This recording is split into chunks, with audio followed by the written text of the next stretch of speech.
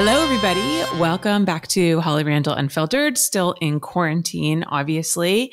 Today, I have a very special guest and a very special announcement. My guest is Brooke Christian. She is the founder of Sexy as a Mother, which is a platform for sex and motherhood, two things that I think most people don't think about going together, but Brooke is all about that. So, Brooke, welcome. Thank you. Please tell us a little bit more about what you do. Yeah. So I run a platform, whatever you want to call it, a place where you can talk about sex and motherhood, because what happens when you have a child, your sex life it goes nuclear, right? Like there are so many changes that happen in your world, in your relationship to yourself, like sex, your kids. It's just a bomb. And nobody really talks about that. But so many moms, I have yet to meet a mother that's like, I have no idea what you're talking about. So like we all sort of understand that. And so, I write about that on my own blog and other blogs.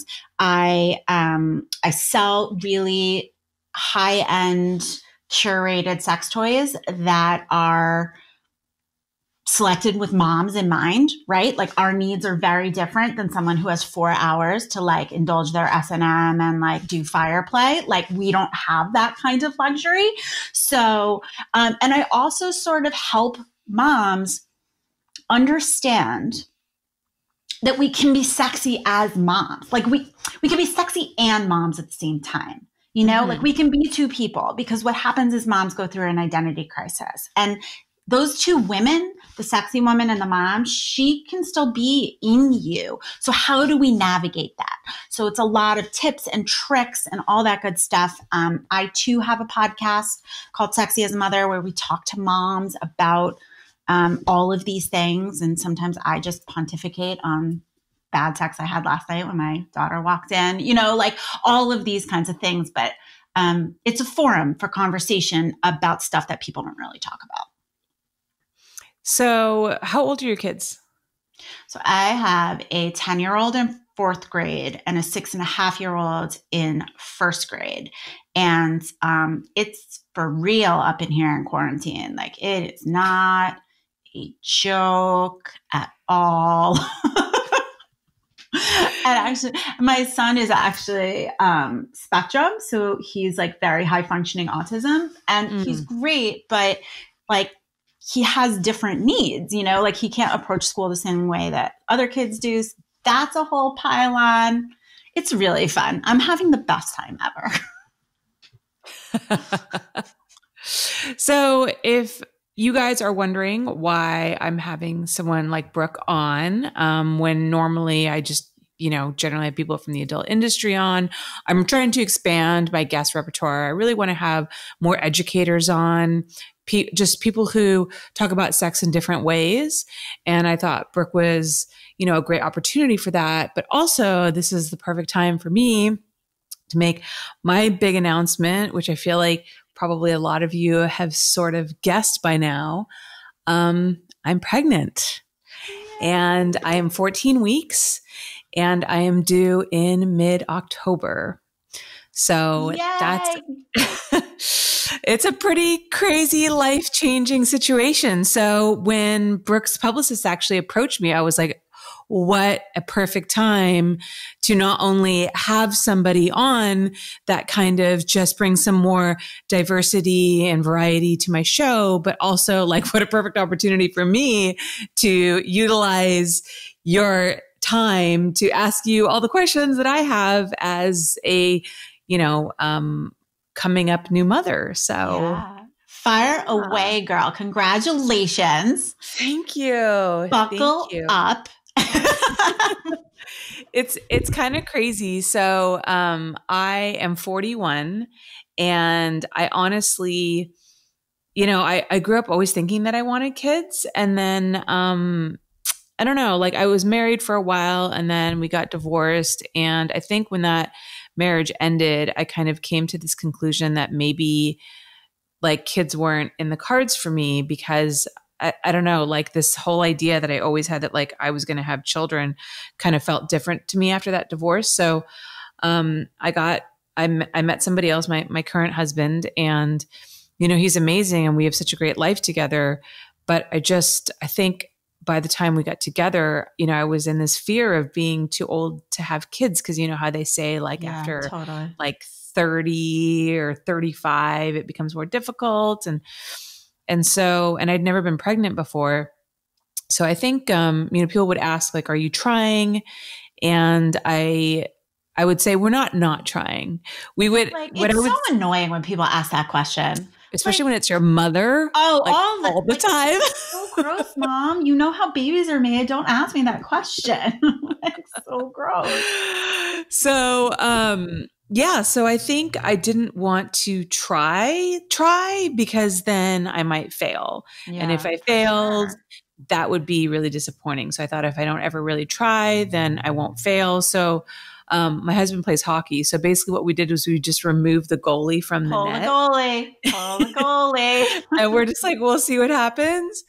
And, like we did that a couple of years ago. And yeah, I conceived in January. So it's really exciting and kind of unexpected, but we're so thrilled. That's amazing. And we were saying off camera that you feel great, which bow down to you, girl. Super lucky. I've had zero morning sickness. I do feel tired at times, like more tired at times. I definitely go to bed earlier. One thing that does kind of plague me a little bit is that I tend to get like itchy if I don't wear really soft clothes. I'm a lot more sensitive to fabrics.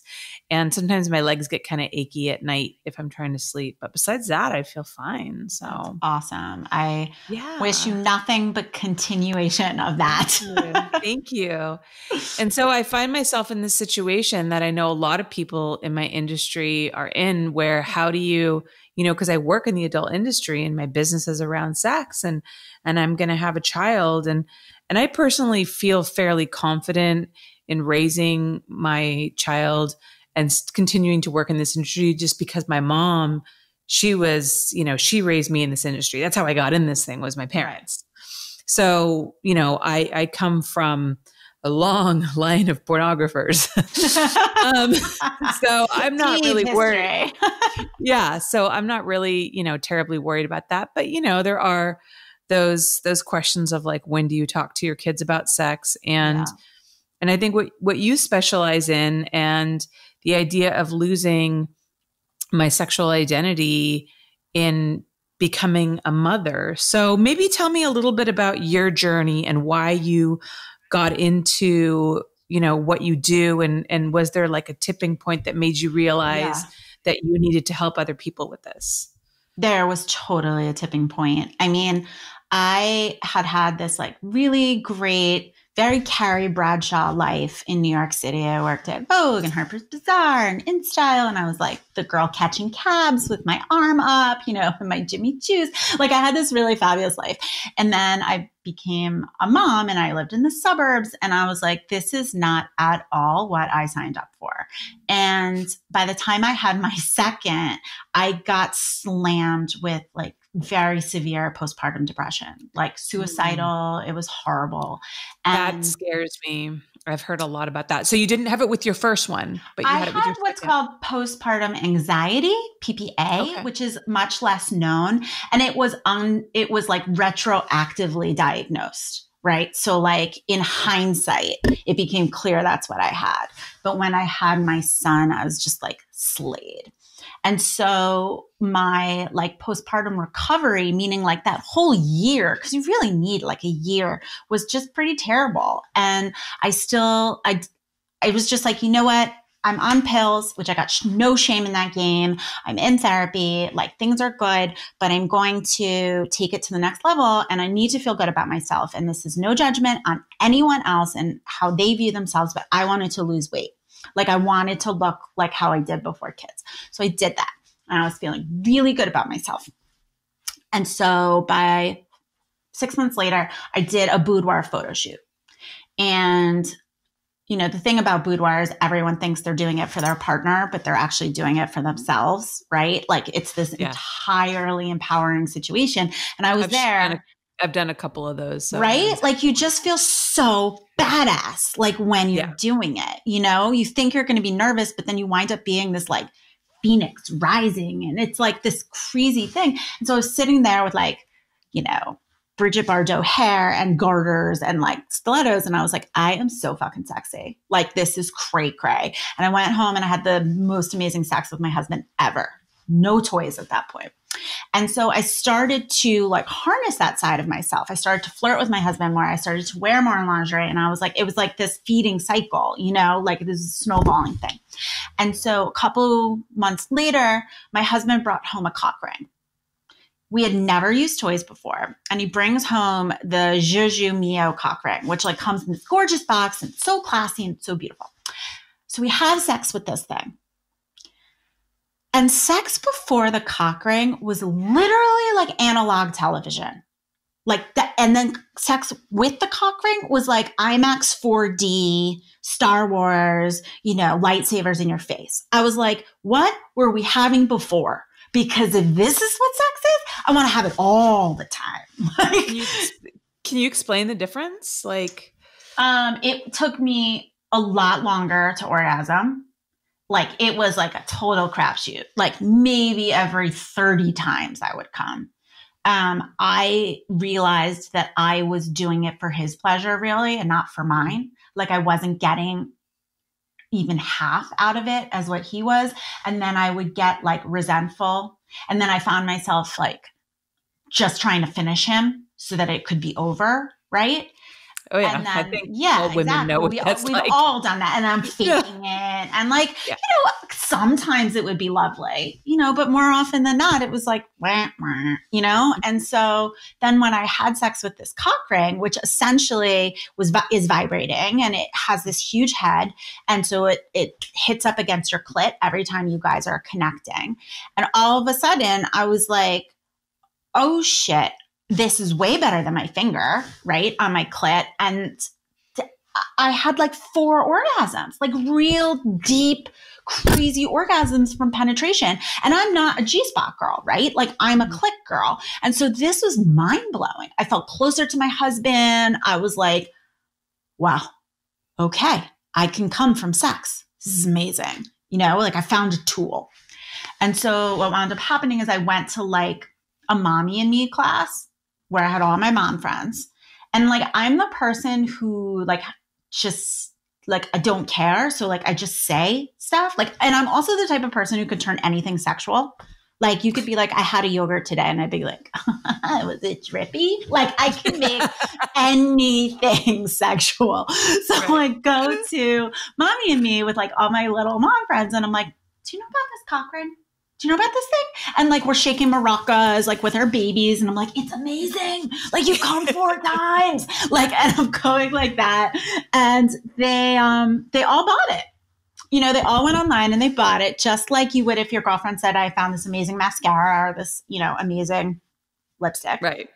And they all came back and were like, oh, that was amazing, And so, and they started to have sex with their husbands more and they had like a little like shaking their hips. And I saw their lives turn around, to be honest. Mm-hmm. And then I realized that there was an underserved market here, that moms weren't having this conversation about how hard this is. And moms didn't know what the solutions were. And they didn't want a porn star to tell them. They didn't want to take recommendations from a porn star. They wanted to take recommendations for someone who was living the same like joy and nightmare. Right. So, right. That's what I started. Somebody that could relate to the position that they were in. Correct. Because I mean, to be fair, like porn stars live in a world of sex. Their job is sex. So like, that's everything they do. As a mom, like your job is like your child and whatever else you do. Correct. And it's just the challenges. There's so much emotion that comes with being a mom. It is like the best and the worst, right? Like you just have so much emotion tied up in it. Like here's this human that like you've never cared about anything in your life more than this human, but it has robbed you of a lot of things, right? So the challenges are different than a single person or just a married person or a coupled person. And the truth is, if you're not living that life, if you're not in that and understand that you're going to get cock-blocked by stomach flu, like that somebody's going to like walk in on you and you're going to have some weird explanation, or that you literally have 3 minutes to have sex, like you need someone to trust, right? Like you just need someone to trust. And these moms trust me, which is everything. Fantastic. And I don't take that lightly, like at all. Because This is vulnerable. This is really vulnerable stuff. Yeah. So do you ever come across women who feel like any guilt exploring the side of themselves? Like as a mom, yes. Do you have that idea that you feel like you have to give everything, your whole life, every part of your being to your child and being a mom, and that like even taking a small sliver of your life for yourself and for sex is something that like should be shamed? Do you experience that? Oh my God. I mean, that's why I say you can be both things, right? It's this Mary, and the whore kind of like complex that happens. And a lot of times when women become moms, they think they can no longer be sexy because that is slutty and whorish, right? Like that part of themselves is dead because it's inappropriate. Like it's not okay. Society is going to scarlet letter them and they're going to be labeled and like, it's just that part's done. And now I am just Mother Teresa, like now I am just kindergarten teacher for everybody all the time. And that happens a lot. And some of the things I hear the most are, I used to be. But now I can't. Used to be and can't. Or no longer. Like those are the 2 words. And so it's about bringing women back into the idea that like you are multidimensional. Like you're not just one thing, but you have to work for it. Like to your point that there's guilt in taking, there's so much conversation in the mommy zeitgeist about self-care. Take time for your manicure, take time for your yoga, take time for a bath. Like there's so much of that and it's all true. Sex needs to be lumped into that. Like you need to add sex to that, I believe, whether with yourself or a partner, like, or orgasm needs to be added to that, right? Like I think you need to add orgasm to that. Yeah. But there is a ton of guilt. Because you've got a kid being like, Mommy, I miss you. Mommy, don't go. Mommy, and you're like, heart's dying. But we have to do it. And so I try to help women not have shame, not have guilt.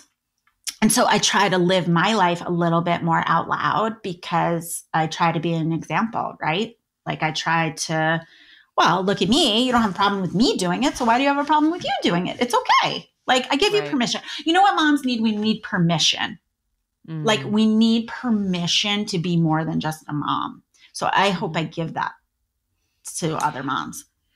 I think this also like kind of leans into a problem that a lot of women face that, we can only be one thing and we can't be multidimensional. This is something that we explore in a different way a lot in the conversations that I have with porn stars, where they're like, well, I can only be a sexual person. I can't also be like an intellectual person. I can't also be a creative person. Like society will only let me be this one thing. And then they're like, okay, she's a porn star. She's a whore. Like nothing she says matters. Her opinion doesn't matter. Right.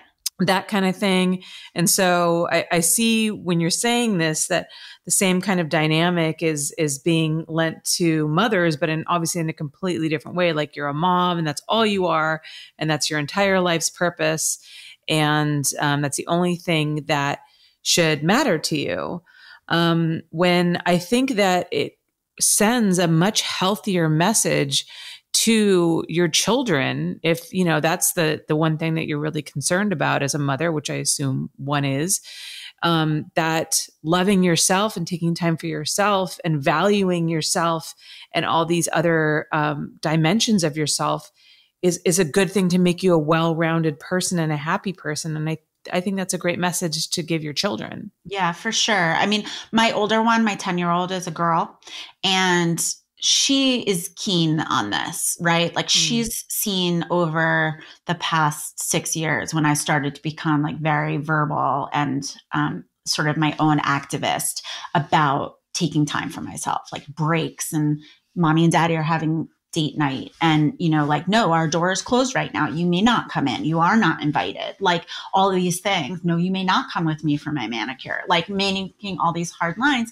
Now that she's entering sort of her preteen years, she is asking for her own privacy and her own timeouts and like her own breaks. And I give them to her very freely. And like, it's kind of like she understands now why I was doing that and has more empathy about it.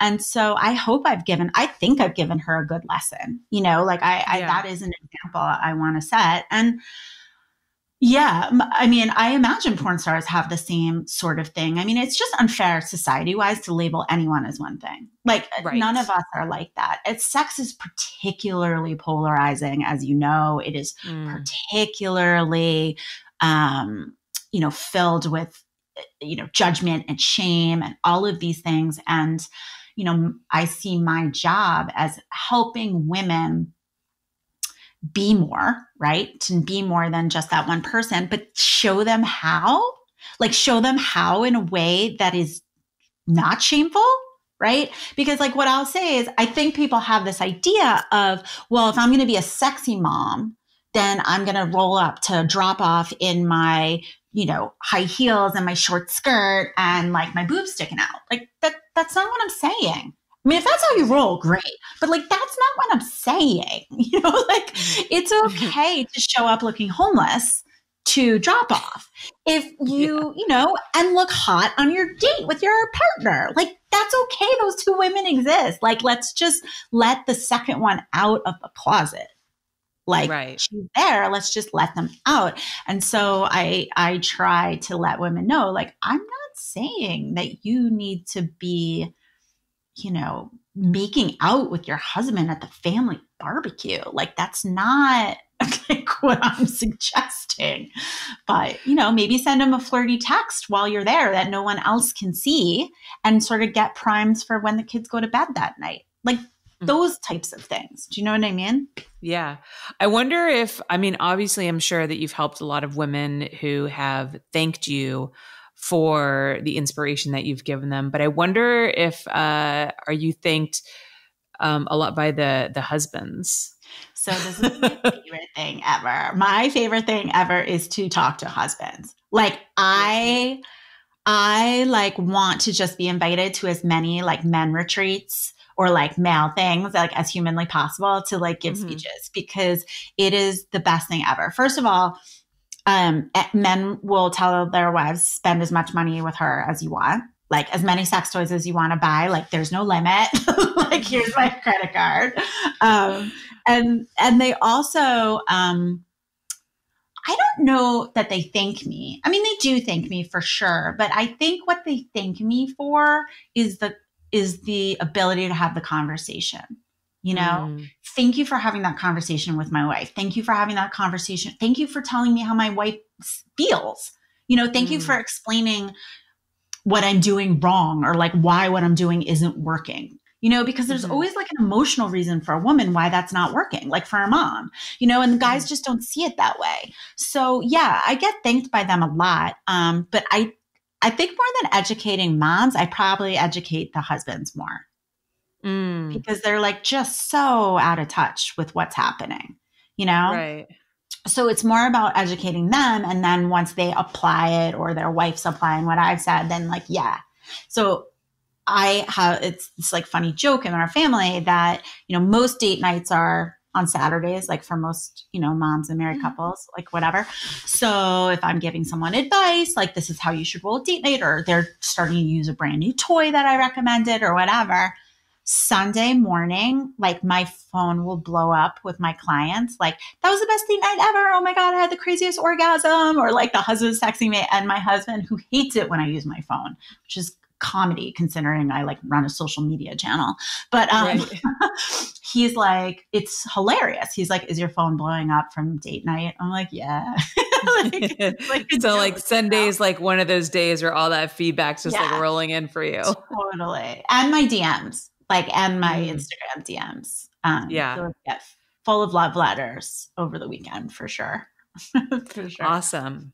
Okay, so we're going to take a quick commercial break and we're going to come back. We'll talk a little bit more about what moms can do to feel sexy, what I can do to feel sexy, because I don't. and so much more. So hang out, guys. We'll be right back. If you're here, it's probably because you're a fan of my podcast, Holly Randall Unfiltered. Well, that's great because I'm a fan of my podcast too. Now, if you don't know what Patreon is, it's a crowdfunding platform that allows people to make contributions on a monthly basis. Because this podcast costs money to make, maybe even more so than others. I'm obsessed with quality. So since the beginning, I have always recorded in a studio, had a professional sound engineer, and recorded professional video. All of these things cost money, as you can imagine. And I also made a pretty scary decision this year to cut down on my directing gigs so that I could focus more on this podcast, which is why I need your help now more than ever. But don't worry, I'm not asking you to give me something for nothing. In exchange for your contributions, I offer so many perks. For example, access to the live streams of all of my interviews, a bonus podcast that I do called My LA Porn Life, Q&As where the stars answer your specific questions, behind the scenes interviews, merchandise such as mugs, shirts, and stickers, access to my private Snapchat, and so much more. You can join for as little as $5 a month and help me change the way the world sees the adult industry and sex work. So take a look around and see everything that I have to offer. I really hope that you'll join and be a part of our little community. All right, so we're back. So can I ask you a little bit more about postpartum depression? Because you kind of touched on that. And I mentioned to you earlier that is something I'm pretty fearful of. I find that I am a pretty even keel person. I don't have like a lot of crazy mood swings. Even now, like with all the hormonal changes that are happening, I'm still like pretty even. I don't take anything. But I'm concerned because I've heard from people like strangely enough, my sister-in-law is also pregnant and she's due like in a month. And one of her best friends, who's same as me, is like pretty even temperament most of the time, pretty like happy. She had a kid and had like insane postpartum depression, like suicidal, like that kind of thing. So it just seems like such an incredibly foreign thing to happen to you. And what a bizarre biological like result of having a child. Like, how does that work in the theory of evolution where like you have a child, you're procreating, you're continuing the human race, and you need to like take care of this thing and you just like want to die. Like, what the fuck? I've never honestly thought of it that way, but hashtag, like you nailed it. Like, yes, like why? It's like an appendix. Why? Like, why do you exist? Like, it doesn't make sense. I'm a truth teller. Mm-hmm. So here's what I'm going to say. I pray for you that it does not happen. But I rightfully scared. It's scary. I think the benefit now is that there's a lot of conversation about it. There are a lot more resources. There's a lot more awareness.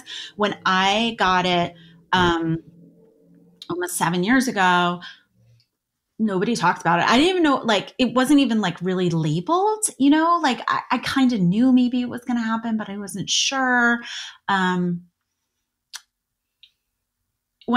It was an out of body experience. It's like, I didn't even know who I was.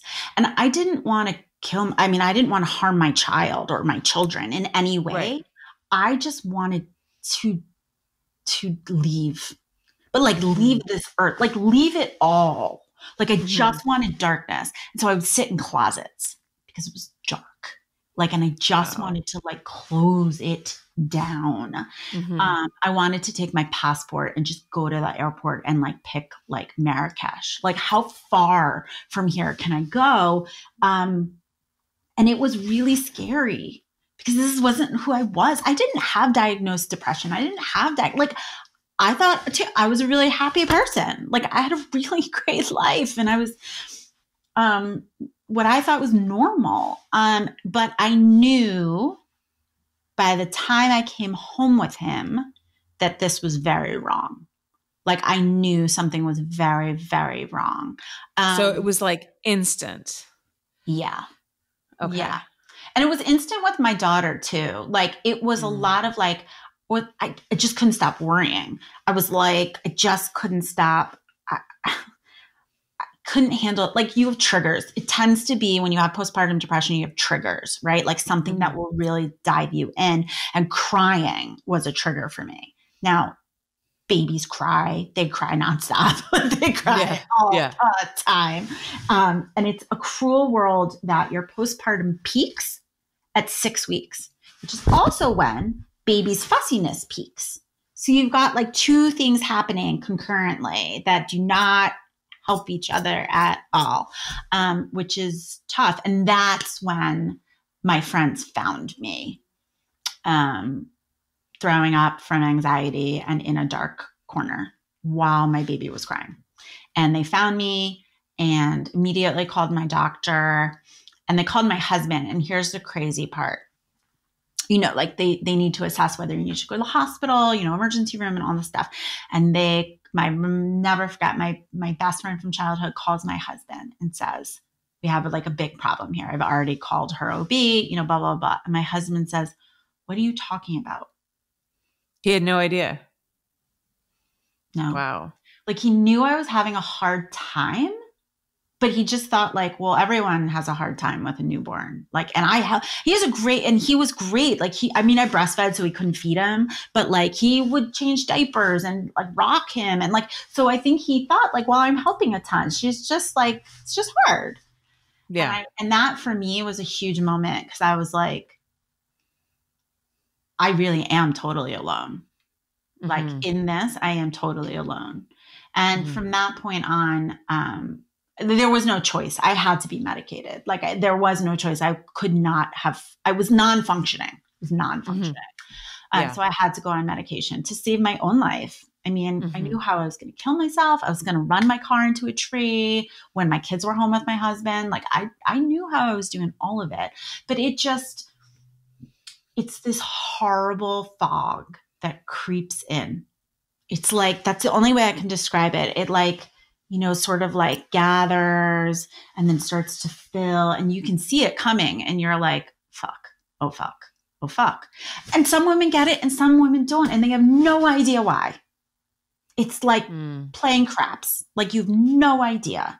But all I tell women is you have to raise your hand. The second you feel like something's not right, like I don't have a connection to my baby, I'm crying all the fucking time, don't want to get out of bed, like, you know, whatever they are, you have to raise your hand. Like you have to say, if you don't want to tell your husband, call your OB. Like you have to say, I'm not okay. I'm not okay. Because there's so much pressure on new moms to be like, I got this. Look, I got my baby body back in 6 weeks and I'm doing an Us Weekly cover. Like, and I'm totally great. And I'm like out in my chaser sweatpants, like at the farmer's market, like with my baby. Isn't this so great? Don't my highlights look good? And you're like dying in a corner, you know, like there's this horribly unrealistic expectation. And so that's why I always tell women, like, raise your hand, because it's not weird that you are struggling. You should be struggling. This is hard. You know what I mean? Yeah, I do have to say, along with all the other societal pressures that we as women face to be like beautiful all the time and perfect and able to juggle a career and, you know, a perfect fit body and a great diet and exercise regime, it makes me crazy when I see those magazine articles like in the US where it's like, you know, so-and-so 6 weeks after a baby, like Heidi Klum looking perfect. I'm like, fuck you, bitch. Like I've already gained. I'm like, you are the problem. It's so frustrating because I'm like, I mean, I've already accepted the fact that I'm going to be like enormous. I mean, I've already put on like almost 12 pounds and I'm only like 15 weeks. A lot of it's water. So, that is a huge that is a huge fear for me. And get actually along those lines too, it's so weird because I look in the mirror and obviously I see my stomach growing, and I still, because I've been so, critical of myself and my body my whole life. I think also, especially working in the industry too, where I shoot like perfectly naked, beautiful women, Right. probably doesn't help all that much. So, so when I look at myself in the mirror and I see my belly growing, I still can't get rid of that thought that, oh, you're getting fat. You're getting fat. Look at you. You're fat. You're fat. Like it's so, and it's like, no, it's a baby. And it wasn't until I got my ultrasound and I saw a child in there that that I almost kind of got it, because even though I knew I was pregnant, I had all the signs, the test said yes, I still like couldn't make that connection. I just felt like I was getting fat, but I still struggle with that so much. I think it's bullshit if you don't. I think people are lying who said that they aren't. I was a fat kid. I have so much body dysmorphia, and I look in the mirror. I can be my fucking thinnest, and I look in the mirror and I'm like, oh, I'm a size whatever. I just, there is not a day goes by where I don't think about my weight and how I look and all of those things. And being pregnant was horrifying. Pregnant, I do not have a picture of me pregnant. I was pregnant for 18 months of my life, and I do not have a picture of myself. I just couldn't do it. Which is sad. I should have been able to love but I just don't, it doesn't work for me. This whole concept of love your body and you're glowing and you're this. No, I was a horse. I sweat. I was not glowing. It was just disgusting. I got fat in places I didn't even know. I was not a cute pregnant lady. I was not a basketball. And you know how it was so horrible? Do you know how people say if you're a basketball, you're having a boy, but if you spread out, you're having a girl? Have you ever heard that wives' tale? No, I haven't. I've heard if you carry high, it's one, and if you carry low, it's the other. I've heard essentially the same thing, except this is so misogynistic that you basically are ugly if you're carrying a girl, and you're adorable if you're carrying a boy. Oh, it's God. So misogynistic. But yeah, I didn't know what I was having with both of my pregnancies, and on my both pregnancies, everyone was like, it's a girl. It's totally a girl. And so in your head, you're thinking that means I'm ugly. I'm ugly and fat. Go fuck yourselves. And that's why losing weight was a huge part of my recovery. A huge part, because I needed to not feel that way anymore. I needed to not. I identified the weight with unhappiness, and I needed to break that up. It's interesting that you say that, because I see so much of this.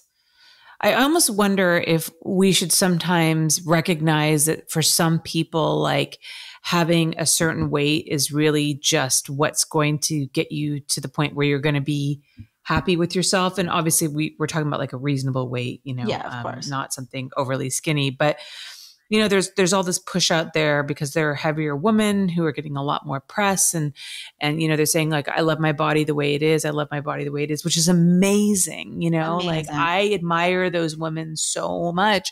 There's this performer in our industry named Carla Lane, who's a BBW performer, and she is so confident and she loves her body, and she's just and I envy her so much. Women like that. I'm like, can I drink some of what you are, the Kool-Aid? Because it's so funny, right? It's I envy the skinny women with the perfect bodies, and then I envy the large women who love their bodies. We're fucked either way. We're basically fucked. Right. Either way. Right. So I think for someone like me, because it sounds like that's what it's like for you, I need to be a certain healthy weight in order for me to feel good about myself. I don't know if I will ever have that mental fortitude to accept and love myself as a bigger size. So how did you make that journey for that weight loss, and how did that change things for you? And can you kind of tell me a little bit about your journey that got you to the place where you are now? I went to see a nutritionist who in all honesty is like a militant commander. She's like, no, this is not like your LA, like, let's eat oat milk and, put, whatever. Yeah. In your coffee. Like, that's not what this was. This was like, this is how many calories you can eat. Don't mess it up. And so I wound up, and I'd never really lived my life that way. And so I wound up eating as many calories as she told me. And I wound up losing weight. And I actually wound up losing more weight than I had ever. I think I was like maybe even thinner than my wedding. And now when I look back at pictures of myself, I'm like, damn, she was skinny. I was skinny. And it just wasn't sustainable. Like what you were saying before, like that's just not, it wasn't a sustainable weight. And so, I've had to sort of play with it of like, I'm a mom. I need to drink. It's very important to my mental health to cocktail all the time.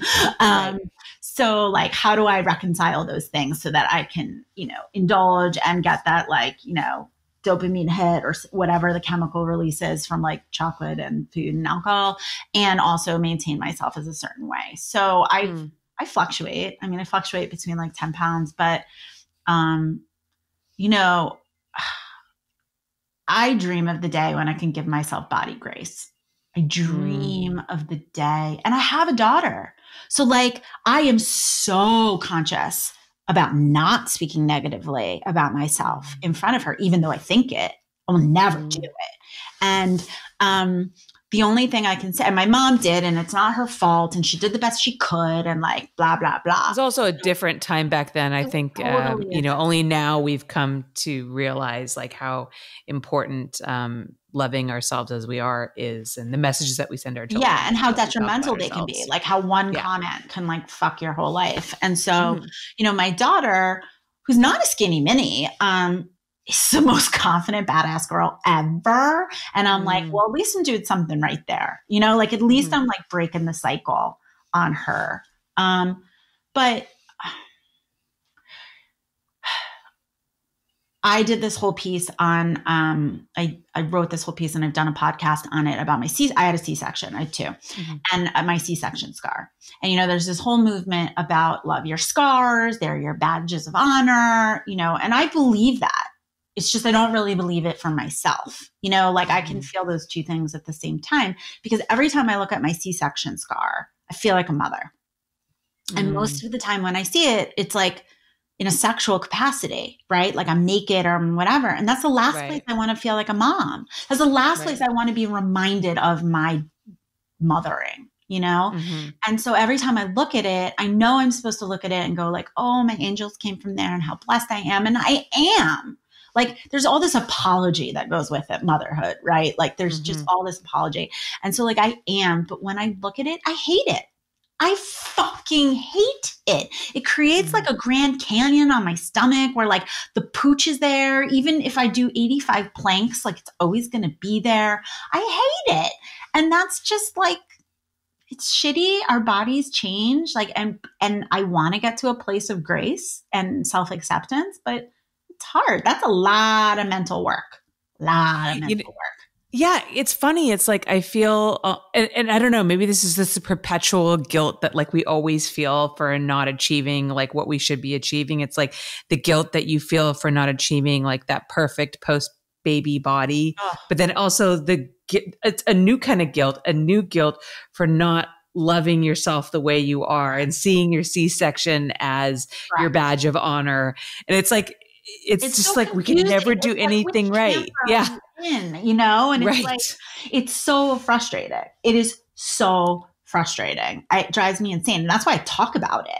Because I'm like, this is unpopular. I hate my C-section scar. This is very unpopular to say this, but I hate it. Because you know what? When I did that, when I put it out there and when I did my podcast, I got so many responses from women being like, thank you for saying that. I fucking hate mine too. But I was like too scared to say it because people would say I'm like, not grateful. And I was like, yeah, exactly. Right. And I see myself as like the person who says what we all think, but are too afraid to say. I'm the one who can make yogurt sexual, and I am the one who can talk about cock rings at mommy and me. And I'm the one who can say the stuff that we're all scared to say. All right. So I'm a new mother. Let's say that I've had my child, And it's been, a couple months. I've gotten through like the first initial months of, having a baby and all of the drama that comes with that. I've heard horror stories from so many girlfriends, which has made me absolutely terrified, but we'll just see I hear you. see how that goes. And I'm just feeling really unsexy. I don't want to have sex with my husband. My husband doesn't appear to want to have sex with me. The only thing that we ever do is talk about the kids. I feel sluggish. I feel lumpy. What would be maybe some of the initial steps or advice that you would give a new mother coming to you who really wants to start to change her life and how she feels about herself? Before I answer that question, I just need to talk about the word lumpy and how no one has ever used that word to describe like new motherhood, but it is so perfect. Like that is, I'm feeling it like lumpy. Yes, you feel your body feels lumpy. That is like so perfect. I love it. Well, I really talk about a couple of very easy ways that you can sort of reharness your sexiness. Some of them are popular, some of them are unpopular, but they are all really easy and they don't take a lot of time, which is what a new mom needs. So the first thing I tell moms is please just try to pull your shit together visually 20% of your week. Just 20. Okay. 20%. Okay. Look like garbage 80% of the time. But 20%. Mom drop off, you can still look homeless. Totally. But 2 times a week, it can even be for 2 hours. I don't care. Put on some mascara, deodorant, and a shirt that makes you feel good. And maybe the lipstick you used to buy, and find a really cute way to wear dirty hair. But like pull it together 2 times just so you can feel human, right? Mm. It will have a huge effect on yourself. Actually, coronavirus time is like that, right? Like I've been feeling so disgusting and so gross because I'm like home all the time and I don't put makeup on. And then, today I put makeup on, and then I'm Jewish. So we celebrated Passover and I got dressed up and I was like, I felt like Batman had like got back into his like costume, I was like, oh, she's back. This is amazing, And so I tell women to do that. I think it's really, really important. Make that effort.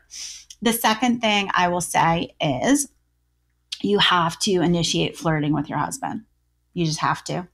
And frankly, I think you should flirt with everyone. Now, I'm not saying you should go out and have extracurricular activities if that's not in your agreement.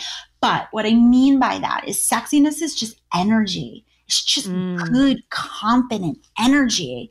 And if you can get yourself together 20% of the time, and if you can do that when you're out, like just smile at the Starbucks guy, like just a dad, like be like, hey, like it's just energy that you can then take back home and then apply to your partner, right? And sexy texting is so fucking easy. I mean, you can have a kid attached to your boob and send a really sexy, racy text to your partner. Like that's not a lot of effort, but it has a huge payoff. It like, even if you can't be physically intimate, you're becoming sexually intimate in a non-physical way, right? Like you're having that connection again. And like I said about energy, he's going to give you, or she's going to give you the feedback back. And that's going to feel really good. And that's going to sort of get your flames going again and be like, oh, right. I can do this. I can be sexy and breastfeed, or whatever. Yeah. So that's one thing I would say. And then the other thing I would say is that, and this is where women don't like me very much, but I do think that women should try, even when you're postpartum, to wear something sexy in the bedroom. And here's why. Men's arousal, and you probably know this, is tied to visual stimulation. It's how they're wired. It's biological, right? Yep. It's why they love the porn stars, right? Because they like look perfect and perky and, all of those things. That's how they get off. That's what turns them on. And when you walk into a room wearing something sexy, it could just be a nice bra and underwear. Like, I'm not saying you have to like get all the straps out. It could just be a nice bra and underwear. His face, like in his eye, it's the Snapchat filter, like the Instagram filter where it's like, blah, blah, blah, blah, like all of a sudden you've got no flaws. He does not see the milk stain. He does not see your C-section scar. He doesn't even know what back fat is. Ask him. He has no idea. Like he just sees a beautiful woman in front of him who wants to have sex. And he's like, yes, yes. And so what I say to women is like, enjoy that. Like take that in, believe him. When he admires you and when he desires you, believe him, because there's nothing better than being desired. Yeah. And I think that's a hard thing for women too. You know, we're self-critical because even when my husband will say to me like, oh, you look really nice. I'd be like, no, I don't. No, like, I don't see this. And then like, oh my God. They're just like, well, why should I pay you a compliment if you just like shut me down every time? Exactly. And my husband will even say to me sometimes like, well, isn't it nice that I like your body so much? Like, wouldn't you prefer me to like your body so much? Like, would you prefer me not to? Because I'm always like, no, whatever. And I'm like, yeah, but I want to love my body. It's hard to believe you. And so I have to practice the same thing I preach, right? Like I have to remind myself to do that. And it just, so I'll put on lingerie one night and I'll be like, oh, okay. Like he thinks I'm the hottest thing ever. And it's so important to do that when you feel like crap, right? Like when you feel like you're too big or you feel like you're that, he's going to love you anyway. If he's not a dick, and if he doesn't, he's an asshole, So like he's just psyched you're there and putting in effort. That actually means something to him and he will give it back to you. So those are like the three things. And by the way, that doesn't take a lot of effort either. I mean, to find like a matching bra and underwear set is like that literally took you 15 seconds to put on, or a teddy or baby doll. Baby dolls are the best because they hide everything. Baby dolls are like a postpartum's best friend. Your boobs are going to be huge. It hides all this crap. Baby dolls are the way to go. It's so funny because my husband and I had like a sexy romantic night in a hotel room that we've been doing. This was before the quarantine. We would try to do like a date night where we'd like get like a nice hotel room and just get away for one night. Just like when you take yourself out of the environment of your home, there's something very different about it. And I went and I bought some lingerie and I bought myself like a baby doll and I was already starting to show.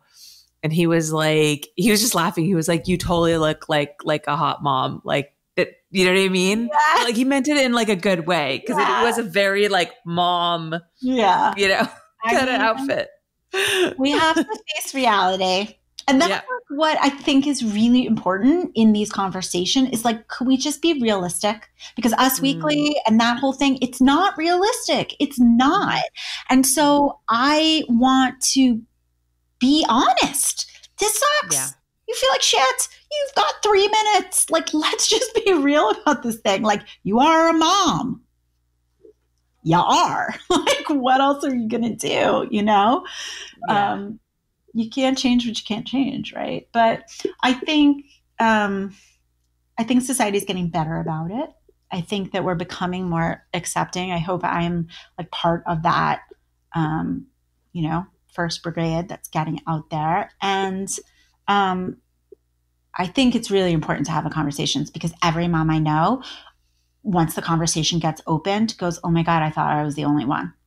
And you're like, you are so not the only one. Like we're all here. You got an army behind you of people who feel like this, Right.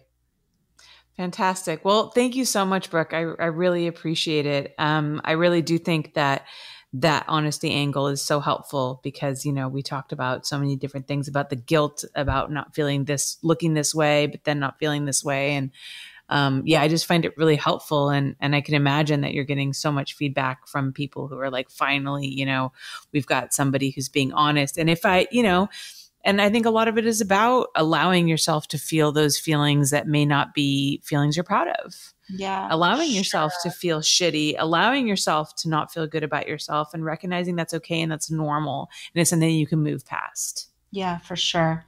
It's funny, like in the elementary schools this year when there was school, they had a whole like social feeling unit, like school wide. And one of the big hallmarks of it was name your feeling, right? Like they say, name your feeling, and then this is how you can mitigate it. And I think that that's so important, that we need to name our feelings, because we're just told to be like happy all the time. Right. Yeah, so right. I think for moms especially, it's really important to name your feeling, because once you do, you can fix it.